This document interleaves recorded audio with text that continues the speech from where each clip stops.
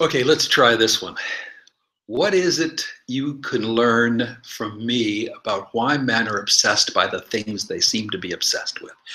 For me, it's sports. I was a sportscaster, made my living at it for many years. And so I still have this way in which all of what I hold and believe is somehow represented in how some silly basketball game is going to go or sporting contest. And I identify with it in ways that are baffling to my love. And you may have the same thing in another way. Is it playing poker, some way in which there's a hobby, hunting and fishing, and um, all these ways, repairing the car, all these ways in which there's something that seems to evoke a connection for the man in your world, dad, son, brother, lover, mate, that is kind of confusing. Well, for me, I think there's a relationship in here to all the early genetic reasons why we believe that we are in a duality and must win and be responsible and get things done. And then for me, I'll use my own example. As a young man, sports became a way that I could connect with the world. I had the unusual circumstance of having the Cleveland Browns football team. And if you don't know much about sports, that may not be important to you, but it was a big deal as an 8-year-old kid. The fellow who we were living with was his brother was the lawyer for many of the players. And so here I'd watch them on television during the weekend. And then these same players without their uniforms would show up at my house and have a picnic on Tuesdays. So this reality kind of really struck me in that I was connected to this image on television, and it made me want to be a sportscaster eventually. And so everything about sports, I kept the batting averages of every kid in my little league. I was so obsessed that that's all that I really thought about and cared about. And so what was that? What was this shamanic thing that even I judge makes drugs and addictions in general in men's lives some reflection of a shamanic urge for oneness, to be connected to things.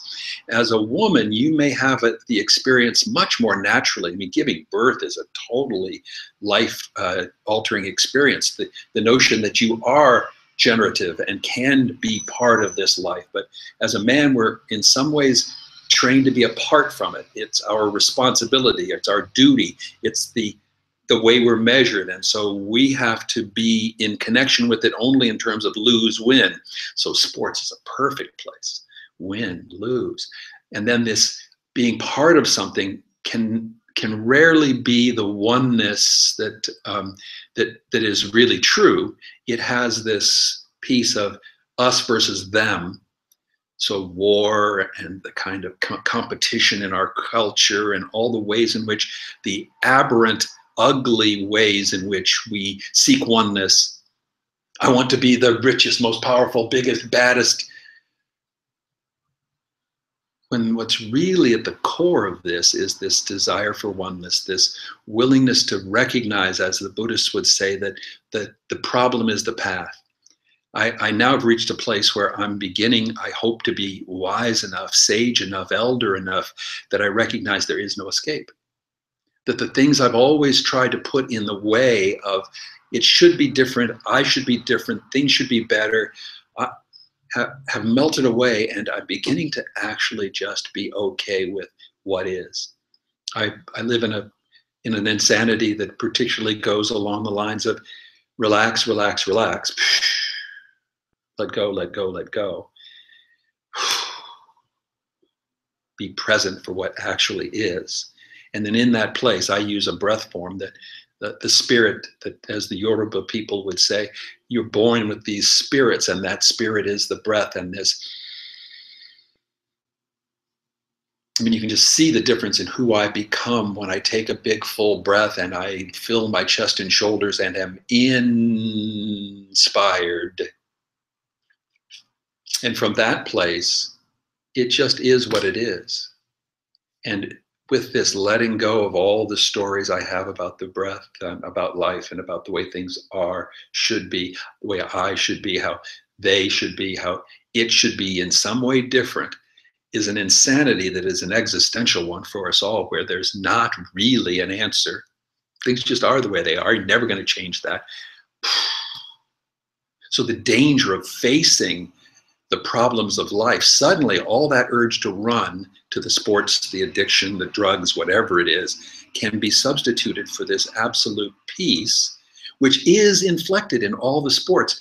All the heroes I had as a child were actually athletes who were evidencing this ability to stay in the oneness moment, be in the flow, somehow transcend all the pressure and problems of life to make the bad call, the difficult opponent, the challenging circumstance, the path, and find a way through there to the victory.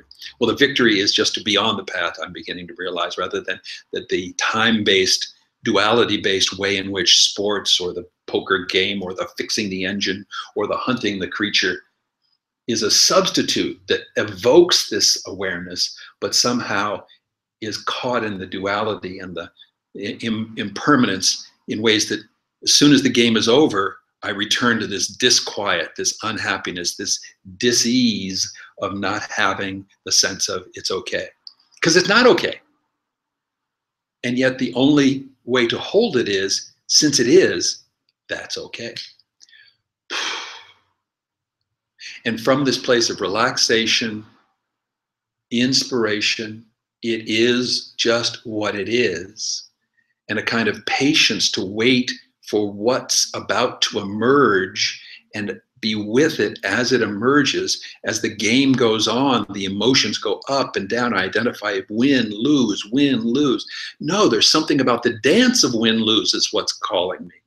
There's something about the challenge of untying the knot, fixing the mechanical thing, creating the piece of art, sculpting a relationship with a teammate so that this sense of oneness, this connection, the whole group is operating together. I am part of it all.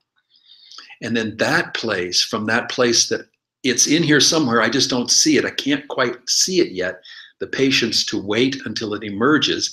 And then for me, face what is difficult. The path is to face the thing that's difficult, do the thing that's on my mind and bothering me. That's the inspiration to do in a day what needs to be done. Whatever's bothering me, whatever's worrying me, when I get to the point of inspired and relaxed, what is the thing that calls to be completed, to be touched, to be loved, to be connected with in a way that allows me to move forward. Hopefully this is something of an insight for you, and or a path for you to understand why this addiction, these addictions, even porn in some way, is a way the man is seeking to lose himself in something else. If I just can get release from this sense of it's not the way it ought to be, I can finally be at peace, even if for a moment. And then the disquiet comes, and like a nymphomaniac, I've got to do it over and over again. But still the possibility exists of seeing through the illusion. That every time I dance, every time I sing, every piece of music I love is just this calling back to everything is the way it is. Every person is supporting my existence. Everything that comes is a part of the path. Every way in which I accept my lunacy, failure, inability, confusion, loss, despair, depression, it all is this beautiful opportunity to just be with it, to be on the big main team, to be part of the great one team, to be connected to everyone and everybody and everything. It is all to go back to Buddhist words, it's all the Buddha speaking to me. So when the man in your world is lost in his addiction, his own form of lunacy, you can see through and offer that opportunity, that piece of, could the game exist without the other team? So it's not the opponent. The other team isn't the opponent anymore. The other team is part of the game for you. It allows you to have the game. They are not bad, evil. The people over there are just like you. They, in fact, are you, reflected back. This ability to help us in our culture and in our relationships see that that person over there is just a mirror for me. So the thing that bothers me about that person, I need to turn and look. It's all one. It's all this one. Every problem starts in this one, and it is the person is a blessing to me, especially the person I especially don't like.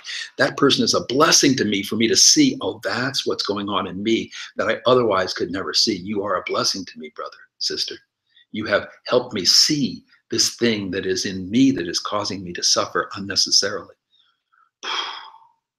And I run crazy, can't face stillness because it is so powerful in me, this wanting to escape what is true about me, what is true about life, what is true and is not going to change because I run from it, but will only change when I can fully recognize there is no accepting it. It just is. So there's no choice about accepting it. It just is. Whew. That was a good rant. I felt that one. Hopefully you felt it as well. Reach out. Facebook, LinkedIn, here with a link. And if my insight serves you, maybe it'll serve your man, the man in your life who you would love to have the awareness that he is already connected with everything. He is love itself. He is fear itself, and it's all okay. And a sense of peace can come in his life and thus in your relating with him and connecting with him when he doesn't have to have this illusion of self and other, but can merge it into the real deeper awareness that is available in the addiction itself. Savor instead of crave. Thank you.